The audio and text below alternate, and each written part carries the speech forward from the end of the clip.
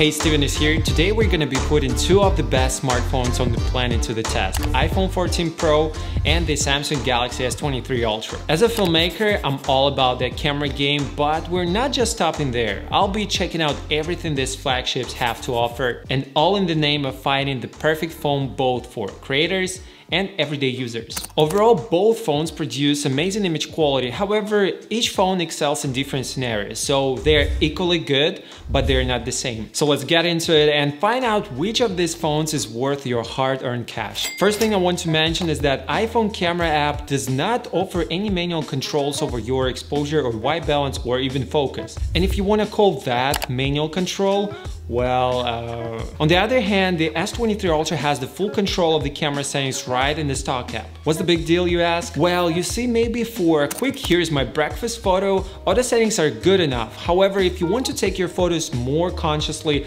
you always want to use manual controls. And for someone like me who makes a living filming and editing videos, this is huge. So here's the real problem from my experience that I've faced. You see, I'm filming a cinematic scene with both of these phones. However, because I'm using the artificial source of light, for some reason the white balance on the iPhone went too warm and the image looks horrible. While on the S23 Ultra, I can just lock the white balance or set it to any value I want and get a stunning result. I think there is a chance that Apple will copy the S23 Ultra ability to have manual controls and serve it to the public as a breakthrough feature. But this is just my opinion and speculation. If you agree, right, Apple will copy this feature down below. Meanwhile, with the iPhone, I have to use a third-party paid app in order to have everything that S23 Ultra has right out of the box without any subscriptions. Now let's talk about the color science and sharpness of the cameras. Can you guys guess which one is which?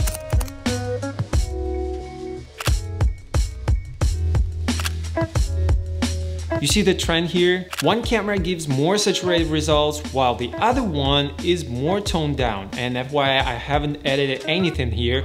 These are the images straight from the phones. For some reason, Samsung produces a bit oversaturated photos to my taste, while the iPhone gives a bit more of a natural result. But once we go outdoors, in that case, the auto white balance on the S23 Ultra gives the photo a bit cooler temperature, while the iPhone has a bit of a green tint, which to my taste gives a more pleasant result, but this is just a matter of taste. Now, if I put both photos in Lightroom and do auto white balance correction for both phones, in that case we can see that iPhone has more neutral and natural results, while the S23 Ultra is a bit on the cooler temperature of spectrum. And guys, just so you understand, this is not a deal breaker really. It's just me pixel peeping, and it's really an easy fix, so maybe in the future updates Samsung will fix it, but as for now, I can just adjust it in seconds without problems by myself. Now let's talk about the telephoto cameras.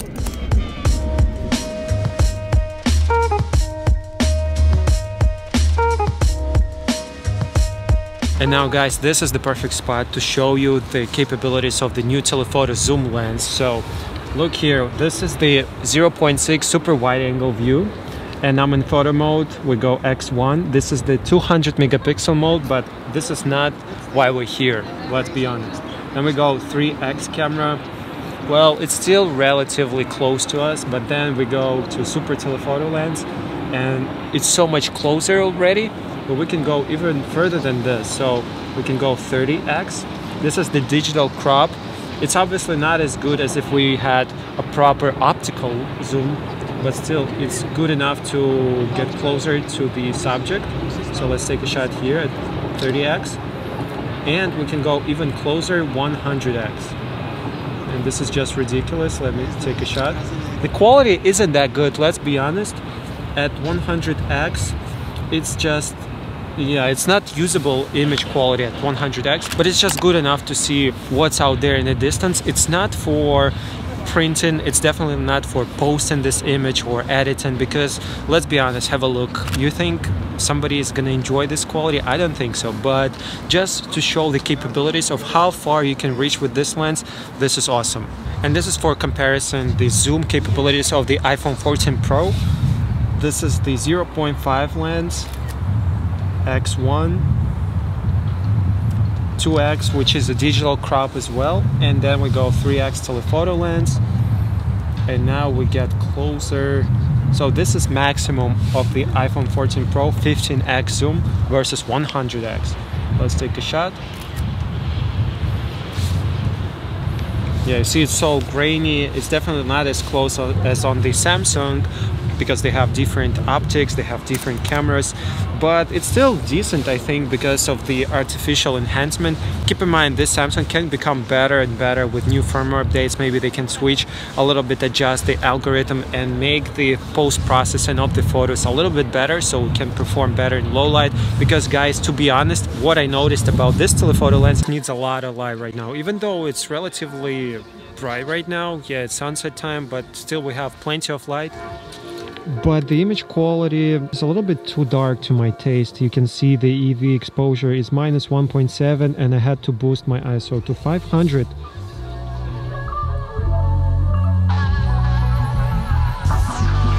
So long story short, if we use telephoto cameras on both of these phones at their base value, in that case they both produce really good results. But S23 Ultra has the edge here, as it has better zoom reach, and when you use it with enough of light, then the results are really good. And I wouldn't say that the photos taken with the S23 Ultra telephoto lens after 30x are usable for printing, let's say, but I found it's very useful just as pocket telescope to see what my eyes can reach. Okay, so right now I'm filming on the wide angle lens, and let's go to telephoto 10x. Whoa, oh my god, I can see this little boat, and I can zoom even closer and see its name. Wow, this is impressive. Like, you know, the other day I was in a bus and I wanted to see what my local butcher has in stock. And the bus was passing by super quickly, so I just took the phone out, took this shot on the X1 camera, and then this one on the 70X. And you know what? I had a really good steak that day. Or another case, I found this Pokemon card and I heard grown adults go crazy over them for an unknown reason. Well, I go crazy over the fact that this is X1 photo and this is the telephoto lens at 10x and this is 100x. So I'd say this is a perfect pocket-sized telescope for people with poor eyesight. Not that I have poor eyesight, but just so you know. So the S23 Ultra is definitely a winner when it comes to the telephoto lens. Keep in mind though, both of the phones do need a lot of light in order to get the best results. Now, if we talk about the image stabilization, then I think the iPhone is a bit better stabilizing its telephoto lens. But I think it's mostly because the reach isn't that big, so the overall shake is just less prominent on the iPhone. And let's address the elephant in the room. Thank you guys so much for helping me to reach 10,000 subscribers. I did not expect it to happen that quickly. It took me long enough to get to 5,000, but then kind of snowballed from there. If you're not subscribed yet, hit the subscribe button, and maybe one day this will turn into a 10 with an extra 0. That would be really cool. Now, both of these phones have marketing gimmicks, which I do not really see any value for myself as a filmmaker. Let me know if you disagree with me, but I'm gonna be critiquing both of the phones here. Not because I'm hating, no, but because I'm coming out of my personal experience. I think that 8K on the S23 Ultra is pure marketing and not worth it. And same goes for the ProRes on the iPhone. It's a completely useless video container when it comes to mobile filmmaking. Yes, my cinema camera does have the ProRes setting too, but it's needed mostly for green screen work to better key out small details like hair, and practically I never use it. So who at Apple thought it was a good idea to put that ProRes recording with enormous file sizes on 256GB mobile phone? I have no idea. And now as for the 8K, well, let's see. Okay, now I'm gonna be filming in 8K just so you guys understand if it's worth it or not and what you can actually do with the 8K footage. And again, look at this, the preview quality. Look at this, the preview quality is so low. It feels like it's, you know, 360p. It looks very bad. But once the recording is finished, okay, let's roll for a couple more seconds and I'll show you. But you see, once the recording is finished, it looks very detailed, it looks very nice. So I think it's pure marketing. Whenever someone says ProRes or 8K on mobile phones, well, I just roll my eyes. Not like in real life, but in my head I do like...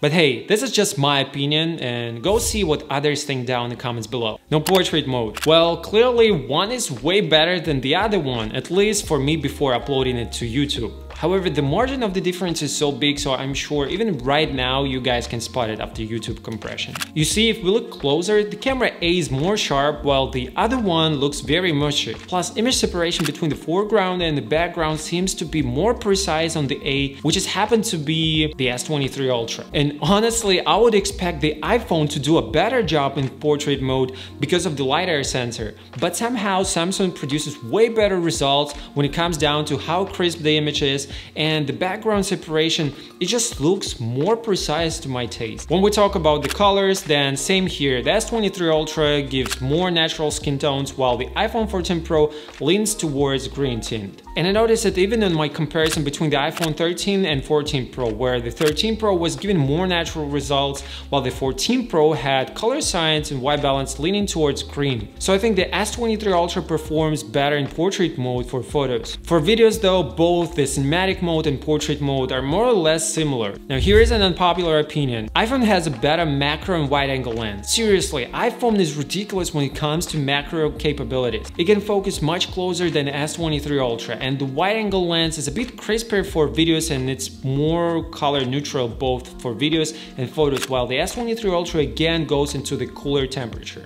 I'm sure this can be fixed with the firmware updates, but as of right now, it is what it is. And finally, the main camera. I like both phones to be honest. However, if we take a shot of something closer to the camera, like within a meter or so, in that case, the corners of the image on the S23 Ultra go a bit blurry, while the iPhone 14 Pro has more even focus throughout the whole frame.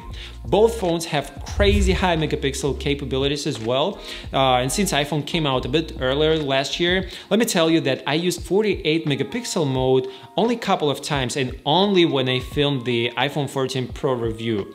Yeah, I haven't used it ever since. So for me, same goes for the S23 Ultra. While technically this is a very impressive that you can take a shot and then reframe or crop your image without losing much details or sharpness, I don't find myself using high megapixel mode very often. Now if we talk about the video, well, here it's a very close race as well. Both are really good with decent image stabilization. The X1 cameras are also the ones you want to use for low light, so I'd say it's almost impossible to tell the difference if you use auto settings. However, the game-changing feature is once again the manual mode on the S23 Ultra, because it allows me to set up the white balance or the rest of the settings to make the image look even nicer. So they're like at the same level right here if we film it with auto settings, but the manual controls take the Galaxy S23 Ultra a little bit higher in my rating. Also guys, a lot of people ask me in the comments, what is this grip I used in my previous test? This is the Sherpa Versatile Grip. It's perfect for handheld filming or setting up your phone on a tripod. It also has a built-in selfie stick for portrait shots. And talking about selfie camera, okay, so we got super lucky today guys. The sunset is here. I'm filming on the phone selfie camera in portrait mode. Let me know how it sounds and how it looks. Looks really like DSLR camera, to be honest. I set up my tripod over here, and yeah, I will be shooting this way, which is this way. Okay, let's start. Both phones are great, but I prefer the skin tones and colors from the S23 Ultra. But the iPhone captures more details and pores of your skin, where the S23 Ultra uses more processing of the image and making the skin look smoother and a bit lower quality. So it's just a personal preference really, so to each their own. So which phone is a better choice? As you saw from my test in this video, S23 Ultra has crisper photos, better main and zoom camera, while the iPhone has better wide angle lens and better colors in auto mode. So at the end of the day, both phones are excellent choices, and it's great to see so much competition in the smartphone market. So whether you choose the Samsung Galaxy S23 Ultra or the iPhone 14 Pro, you're getting in both cases high quality phones that will serve you well for years to come. Just remember, it's not the phone but you who take the photo or film the video, so make sure you always think about composition, lighting and everything else before blaming the camera or YouTuber. And if you found this video entertaining or useful, make sure to watch the next one right here, and I think it will be perfect for you. And I'll see you there. Bye bye.